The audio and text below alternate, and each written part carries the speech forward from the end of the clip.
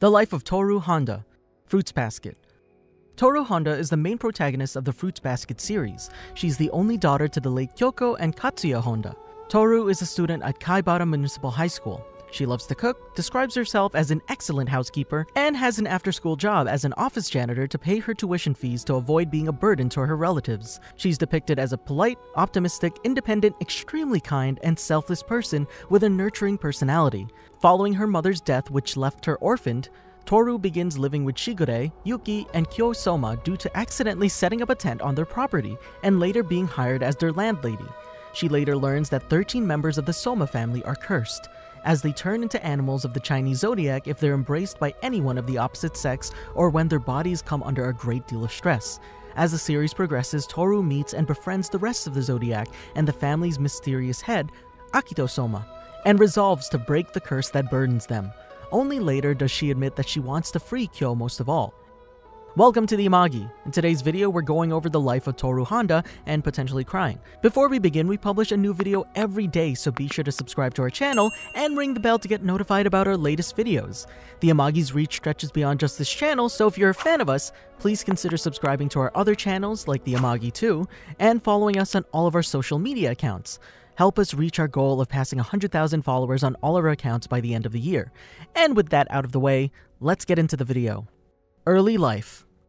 Tohru was born as an only child to Kyoko and Katsuya Honda. They lived a very happy and lovely life and would go out as a family all the time. Occasionally, they would visit Tohru's grandfather, who was the only one who didn't oppose Kyoko and Katsuya's marriage. However, when Tohru was 3 years old, Katsuya died of pneumonia while he was away on a business trip.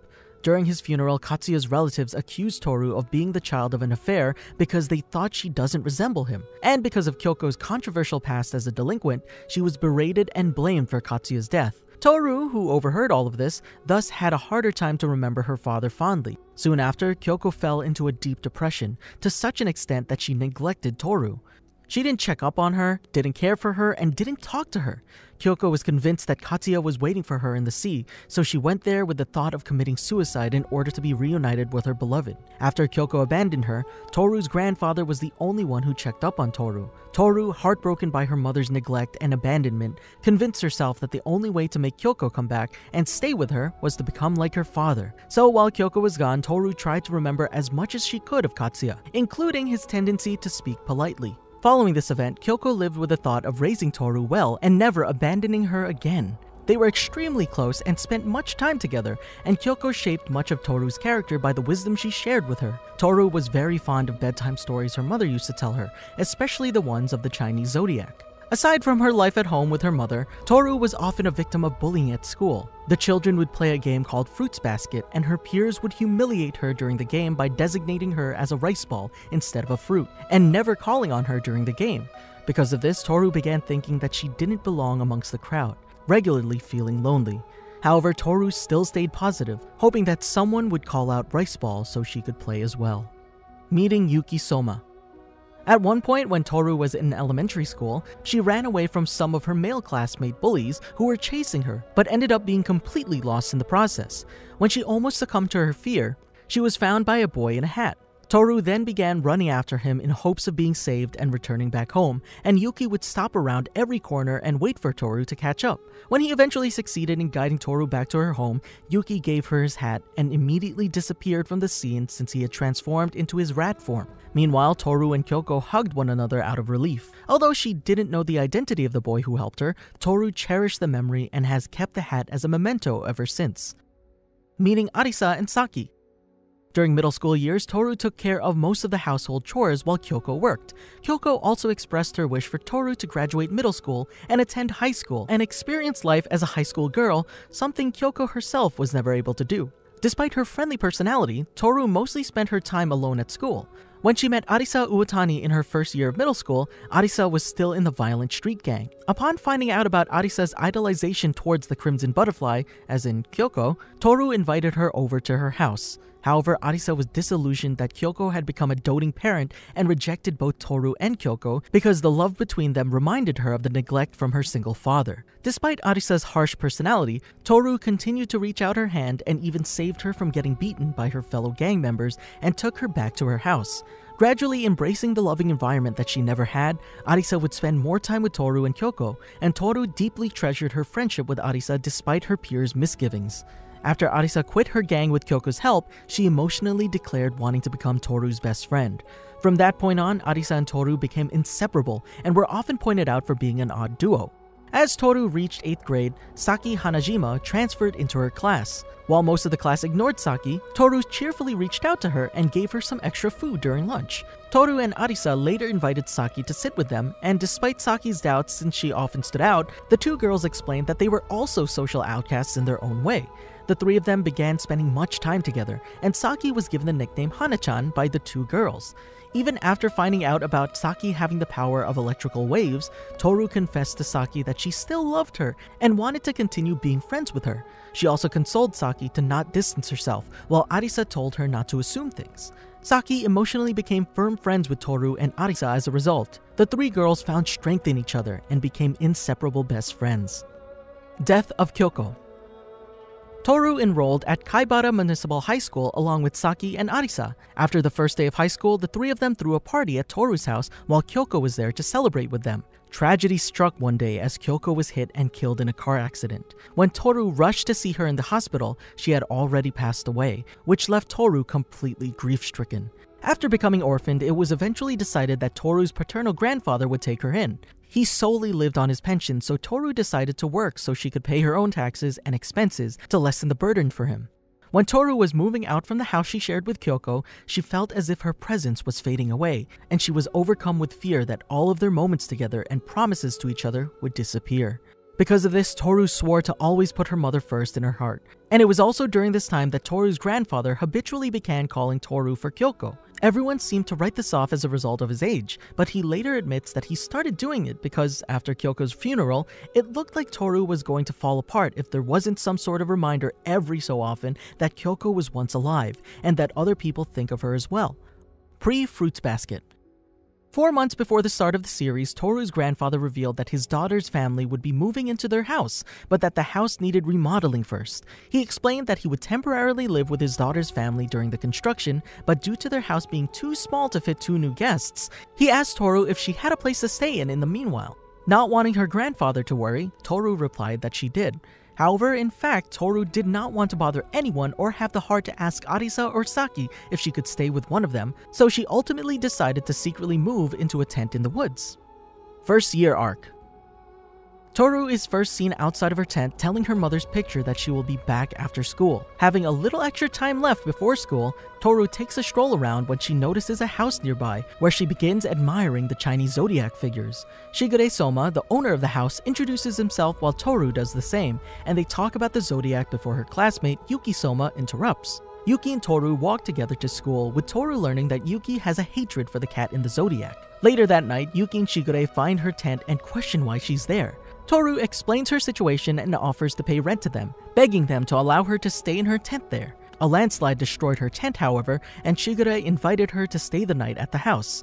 This eventually leads him to offer a room and board to Tohru in exchange for her doing household chores, which she accepts.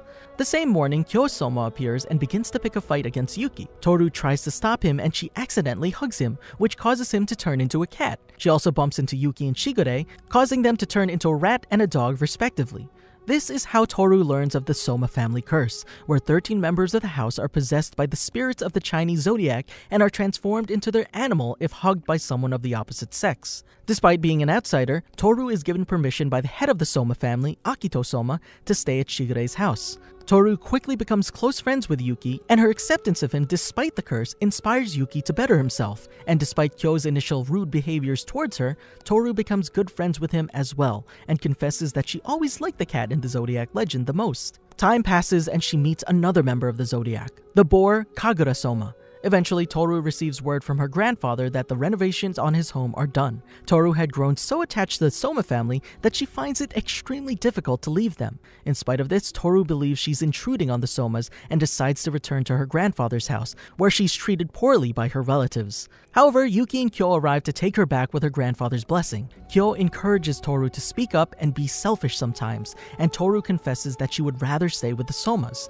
The three then walk home together and Tohru joyfully moves back in with the Sohmas.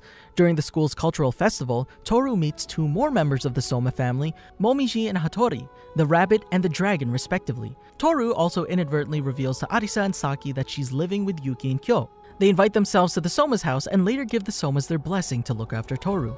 Later, Hattori asks Tohru to visit the main house, though Tohru is worried that Hattori is going to erase her memories. During her meeting with Hattori, Tohru learns about Hattori's past and he warns her about the Sohmas saying that they were dangerous, but Tohru remains steadfast in her affection for the family. The encounter that was meant to frighten her away instead gave her the first hints that there was something sinister beneath the surface and that the Sohma family was carrying a heavy weight. After seeing Akito for the first time, she realizes that Akito is a presence that frightens the Sohmas. She questions Shigure and the curse, but he doesn't find the need to tell her anything. Tohru meets yet another member of the Zodiac soon after, the ox, Hatsuharu Sohma, during a school track day. She learns of Yuki's abuse at the hands of Akito and is embarrassed when Hatsuharu insinuates that Yuki is much happier because of her. Tohru continues to develop a strong bond with the Sohmas during the holidays like Valentine's Day, where she made chocolates for all of her friends, and White Day, where Momiji treated her, Yuki, and Kyo to a day at the hot springs. It's during this trip that Tohru realizes that Momiji is only a year younger than her. Second year arc. On the first day of the next school year, Hatsuharu and Momiji begin to attend the same school as Tohru, Yuki, and Kyo. Akito introduces herself, at this point still identifying as male, that same day, and Tohru feels intimidated by her, but still manages to defend Yuki from Akito even though Tohru herself didn't understand why he was so afraid of Akito. She's then determined to cheer Yuki up and thus invites him and all of her other friends to play badminton. Tohru continues to come into contact with other members of the Zodiac, meeting the snake, Ayame, who is also Yuki's older brother. Tohru wishes for Yuki and Ayame to become closer. She also meets Momiji's mother, who had no memories of her son as she broke down upon finding out he was cursed and had to have her memories wiped. This experience and the subsequent embrace further endears Momiji to Tohru. She also takes Kyo, Yuki, Arisa, and Saki to visit her mother's grave on the anniversary of her death. While happy to spend happy times with her friends, Tohru is surprised by how Kyo looks so detached. During the evening the same day, Tohru falls asleep in the living room, to which Kyo whispers that he's sorry. After taking a small vacation with the Sohmas, Tohru meets Kisa Sohma, the tiger, in which they develop a strong affection for each other. Tohru also meets the monkey, Ritsu Sohma. More lighthearted events occur with Tohru catching a cold and Kyo taking care of her by cooking a rice porridge for her, and Tohru joining Yuki at Ayame's costume store. During the same time period, Tohru also meets Hiro Sohma, the ram of the Zodiac, who immediately starts displaying disdain, jealousy, and anger towards Tohru, especially since she was able to help Kisa and he wasn't. When Kyo's adopted father Kazuma Sohma comes to visit, Tohru and he develop a positive bond, especially since she's a positive influence on Kyo.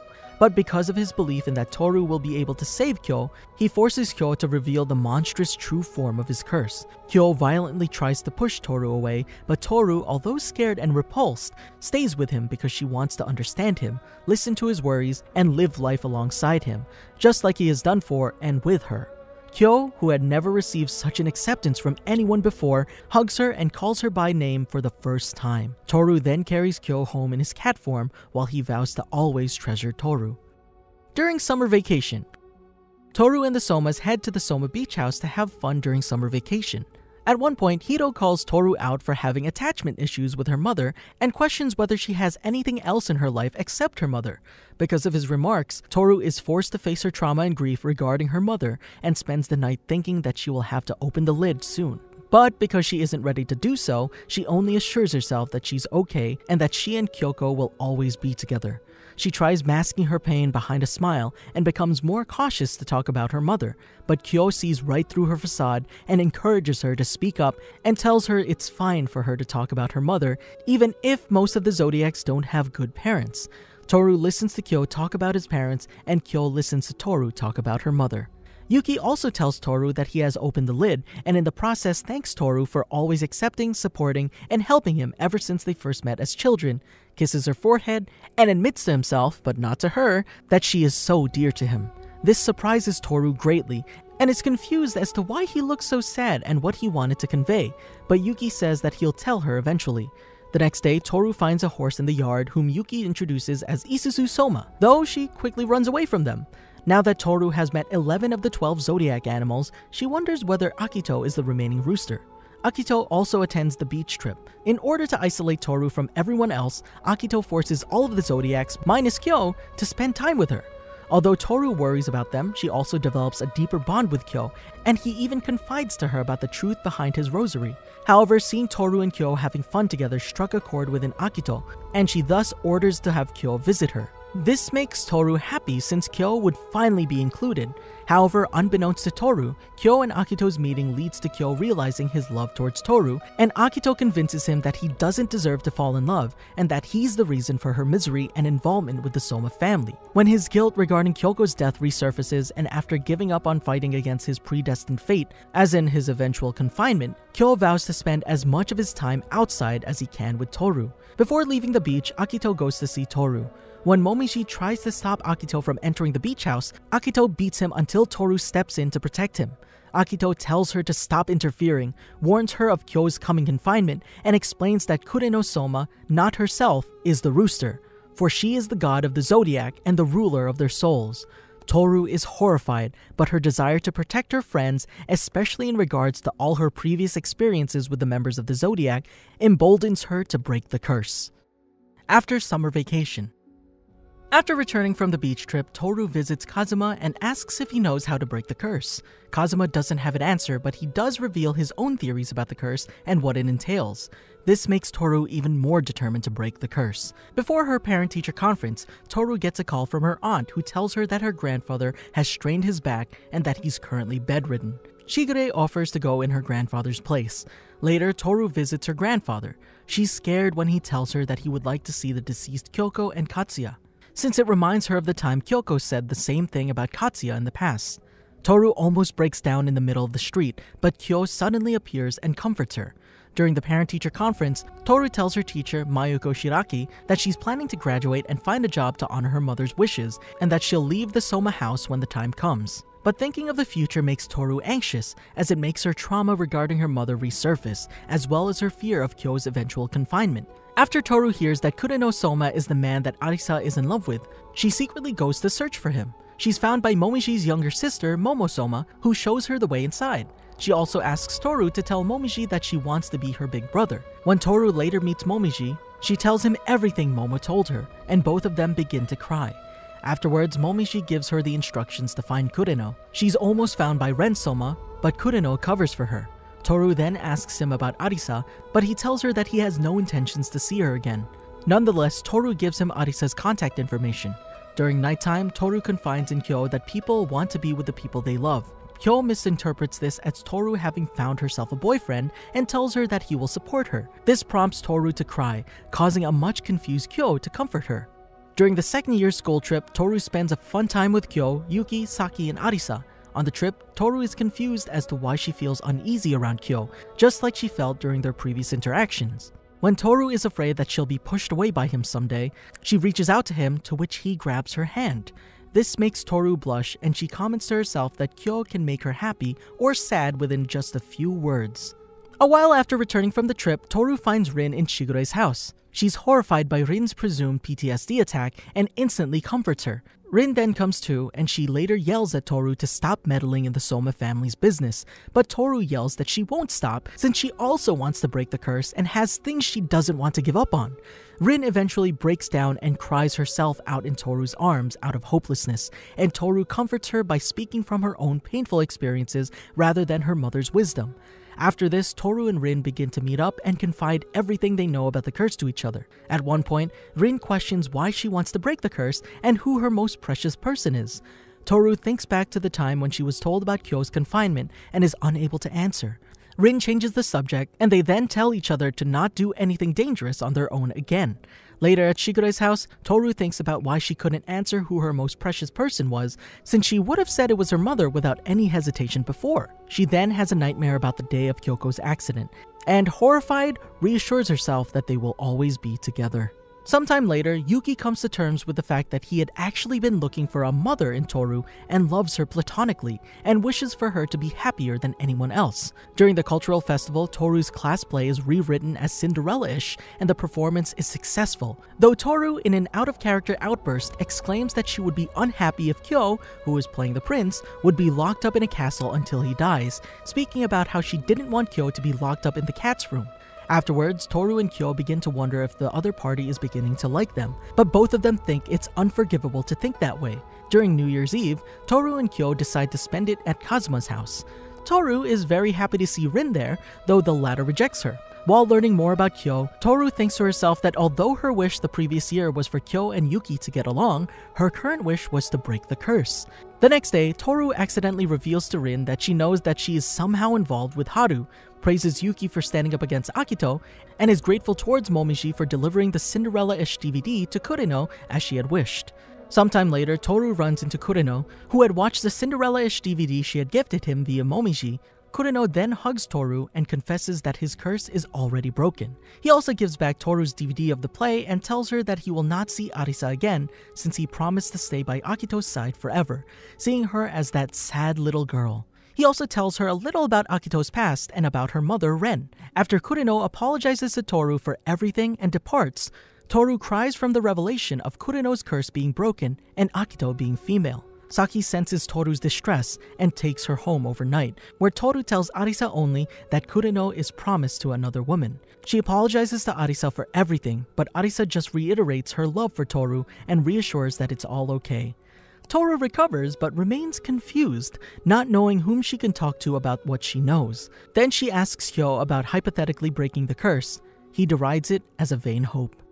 Third year arc. When Kyo later tells Tohru that it's good that it's lively at Kazuma's place so Kazuma wouldn't get lonely down the line, Tohru is greatly saddened, realizing that Kyo has already mentally checked out. When Tohru visits Rin at Kazuma's again, she oversees Shigure telling Rin that the curse will be broken eventually, naturally through time. Tohru demands to know how soon, because it has to be before next spring since Kyo would be confined otherwise.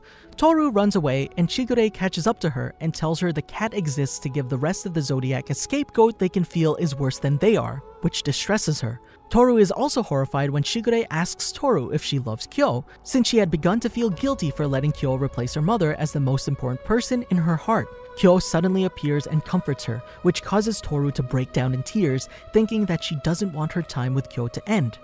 Tohru visits her mother's grave on the second anniversary of her death. Kyo tells her that he can't accompany her this year, which Tohru accepts. But Kyo does visit Kyoko's grave alone later on and meets Tohru's grandfather, who reveals that Tohru speaks formally and politely as an imitation of her father.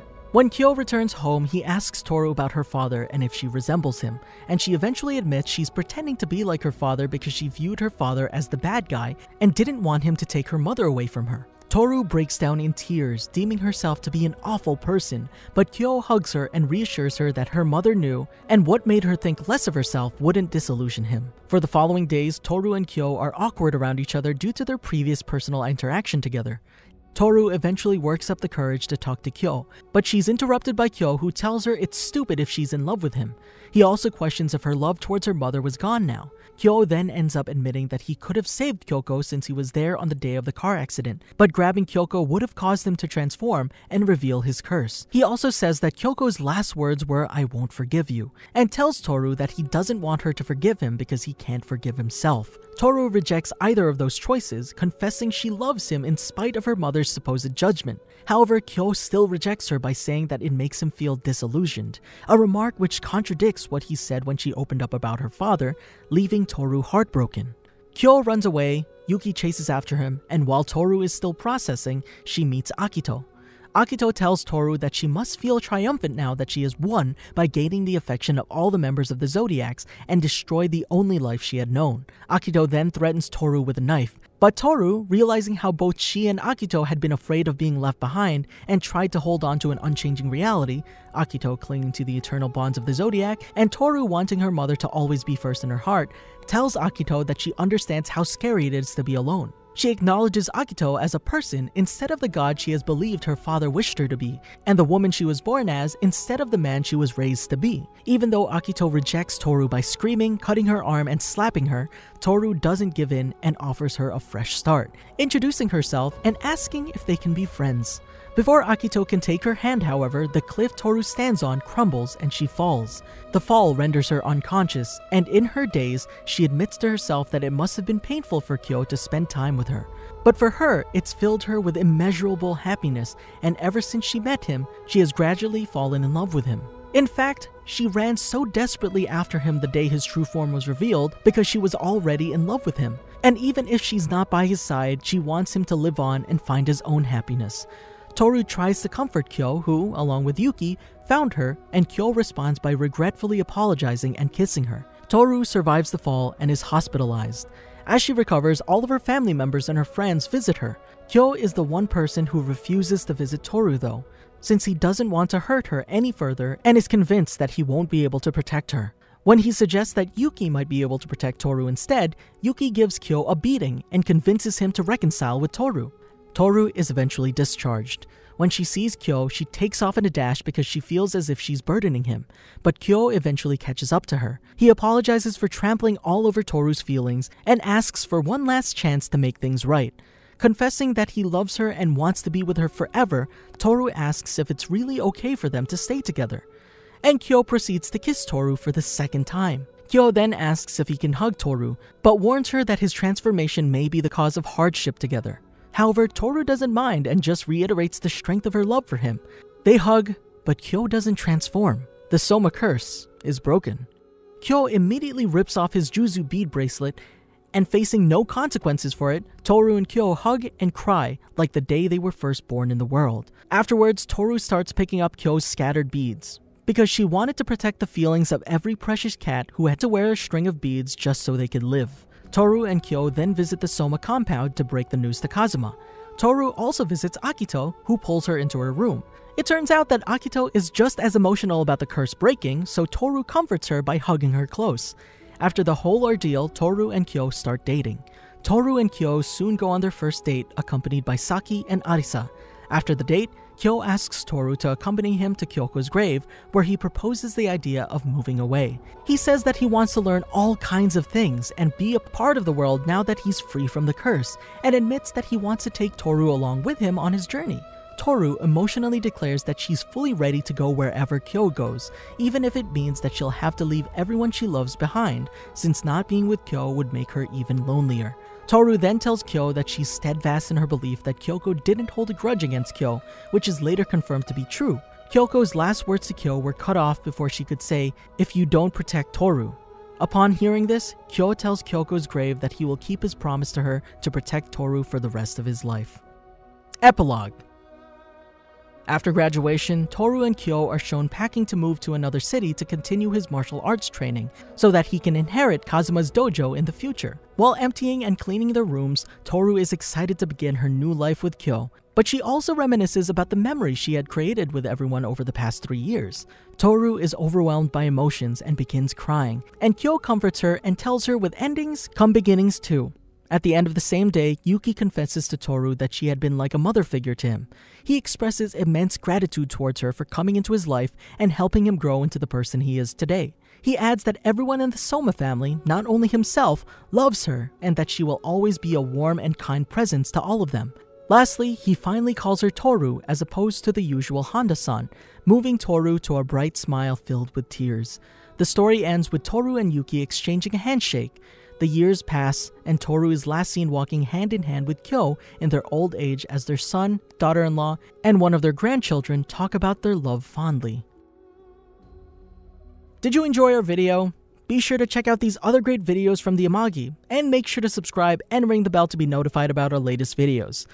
Just out of curiosity, can y'all comment down below if you cried while watching Fruits Basket? Thank you. Adrian out.